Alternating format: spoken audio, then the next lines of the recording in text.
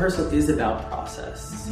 It's not about the end result. It's not about getting to the performance. It is, you know, but it's really about allowing the process to mold itself to what the story is, and not getting caught up in how I look or how I sound or any of the external things. The external things will fall into place if there is depth.